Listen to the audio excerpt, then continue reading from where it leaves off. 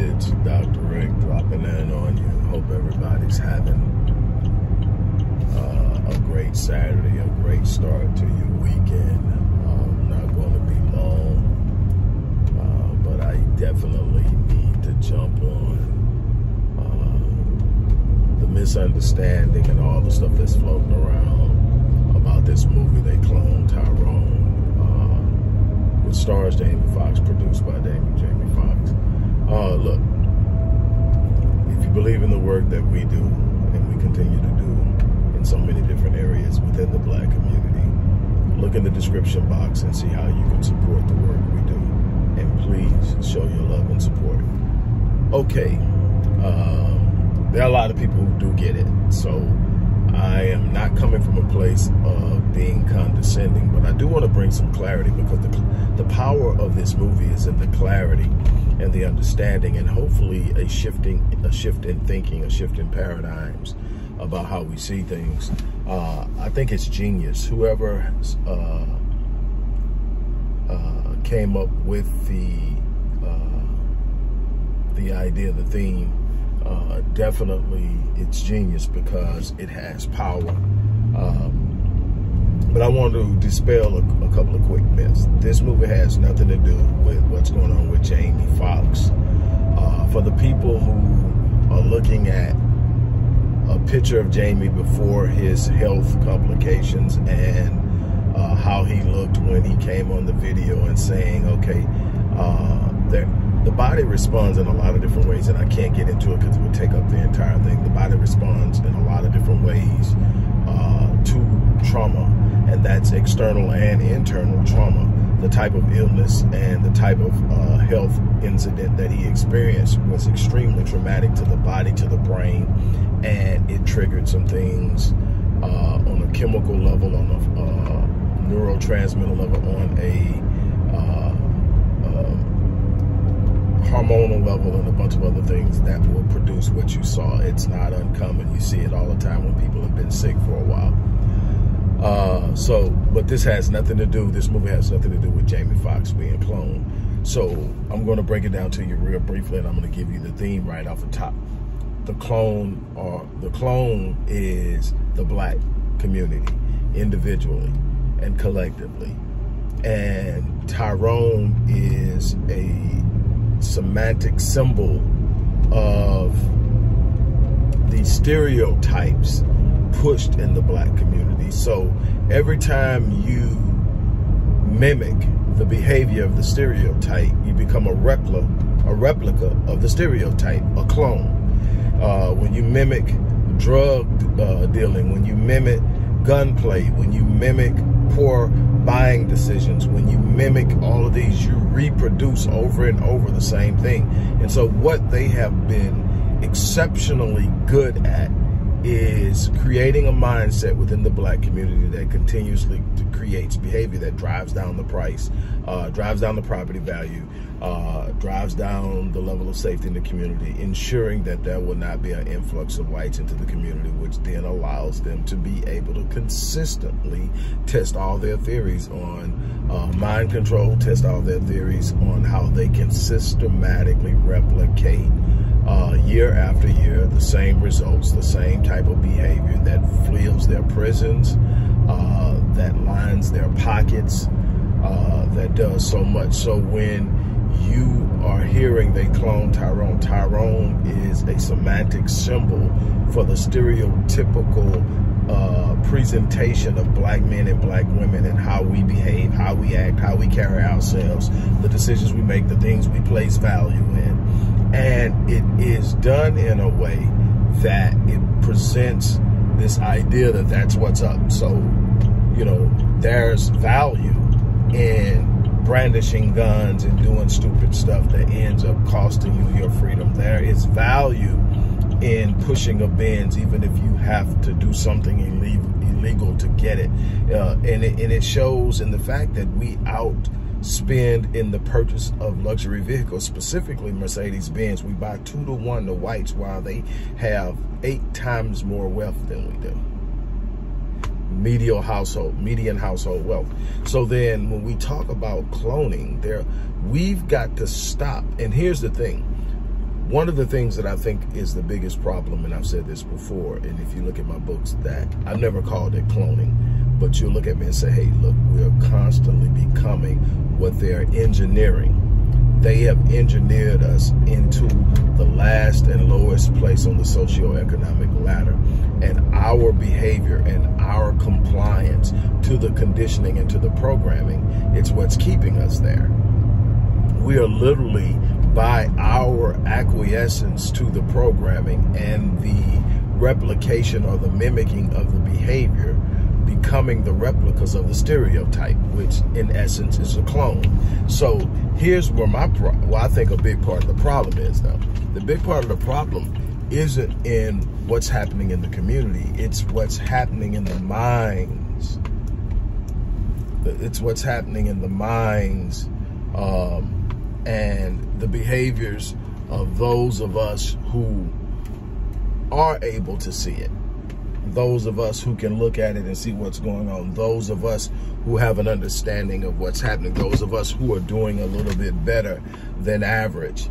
And looking back in the community and talking about how ridiculous it is. Looking back in the community and talking about how stupid it is. Looking back in the community and looking down on those who are doing this. Everything from the wearing of the so-called bonnets. By the way, those aren't bonnets.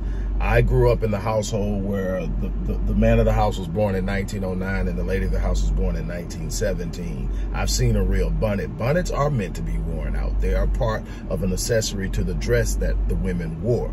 Those are glorified shower caps or hair keepers. Those are meant to put your hair in while you're around the house so that you can sleep in it and not disturb it as much, and it'll be easier to manage and comb. But I digress. Anyway, so all of that stuff that we like to talk about, that we like to ridicule, that we like to address, because again, it makes us feel better about where we are, what we've done, and how we are carrying ourselves and how we're doing better, when the truth of the matter is we've actually failed because they were our responsibility.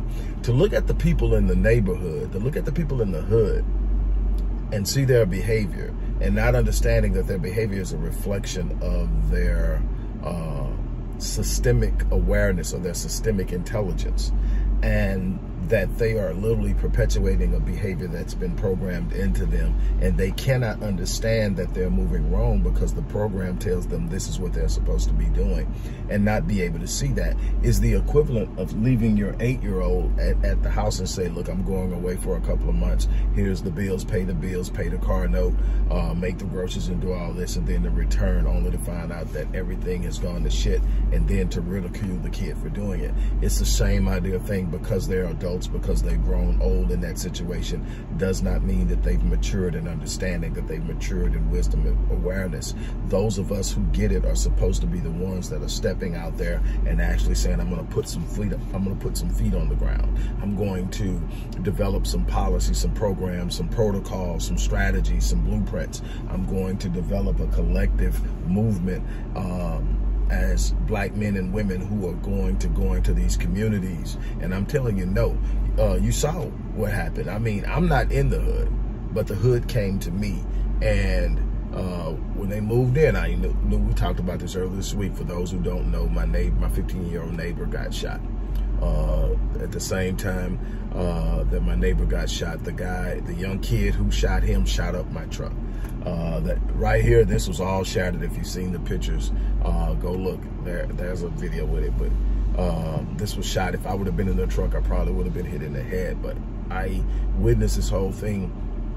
And what broke my heart is I saw the very kids that I'm trying to help and understanding just how they're programmed and how we're dealing with an identity crisis, how we don't know who we are, how so much energy, effort, and money is spent into keeping us ignorant of who we are, because if we're ignorant of who we are, we're constantly looking and searching, naturally, subconsciously searching for who we are. We're trying to find out who we are, and they tell us who we are. They tell us what will give us status, what will give us notability, what will give us, and even if it means, we're seeing this with this young girl, Carly Russell. Now, I do think that there are some things that's not quite right.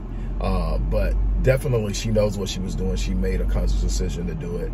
And just by her smiling and her mugshot tells me that she's happy with being acknowledged. She doesn't realize yet the cost of her notoriety. She doesn't realize that long after her legal problems are over, she still is going to be paying for this.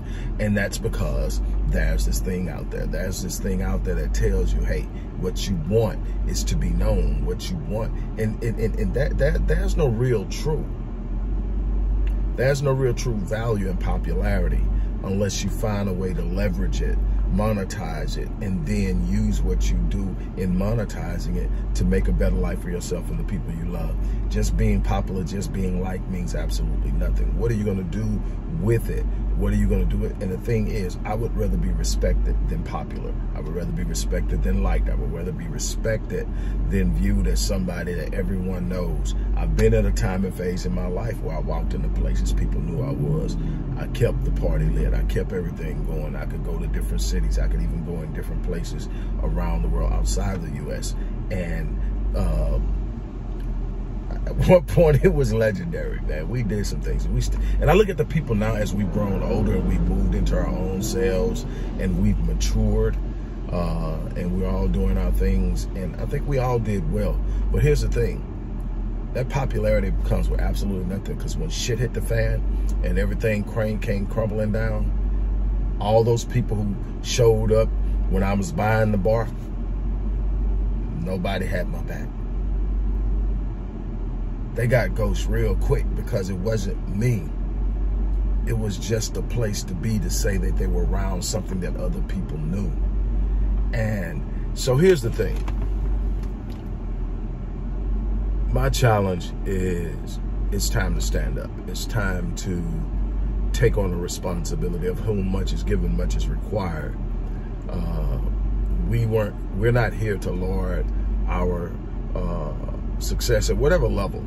Everybody's doing things on different levels over those who haven't reached the level we've reached. Malcolm told us that. Be very careful how you handle the people who don't know what you know, because at one point you didn't. And I try to live by that. I try to love on people, and even the kids, that all that stuff that happened earlier this week in my community, that I'm still trying to love on those kids. Why? Because they are only acting out the programming, and we are allowing the programming. We have a responsibility to it. It's easy to escape it and say, leave it to itself. But we can't leave them to it and ever expect the black collective, because the vast majority of the black collective is in the hood. We are the closest to the poverty line in proximity and numbers than any other group, right? Any other significant group right now. We're talking about a household median a household median wealth of 17,000 versus 177, almost 180,000 for the whites, and Asians are right at 100 and closing the gap on whites. They already have the highest earning median, Asians, in this nation.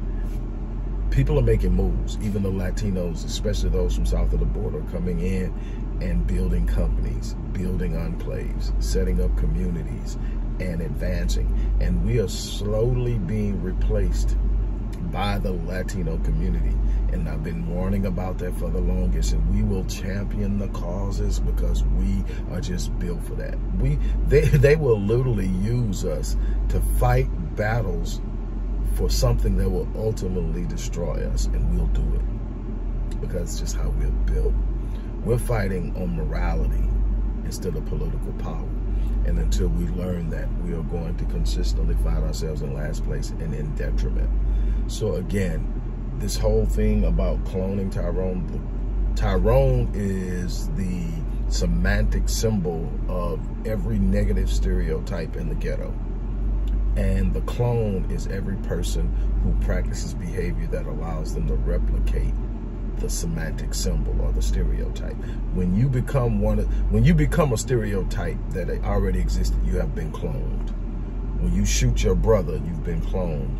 When you go out and you don't carry yourself in a way that's respectful. And I'm not saying that you've got to meet the Eurocentric idea of what is. I'm not with that, but I'm saying that should be a unilateral, universal, not a unilateral, a universal understanding of how we're going to carry ourselves in public.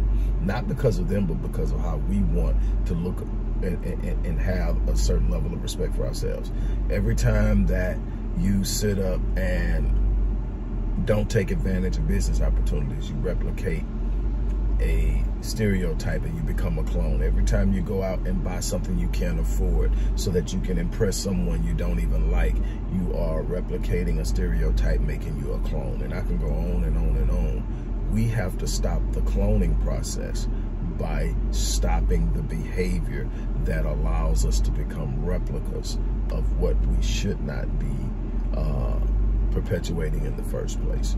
On that note, look, I'm gonna get ready to get out of here, but I just had to drop that on you. And I may come back and I may give a little bit of more deeper insight to it. There's gonna be a whole lot more content coming in the way of business, in the way of community engagement, in the way of opportunity. So stay tuned, get in where you fit in.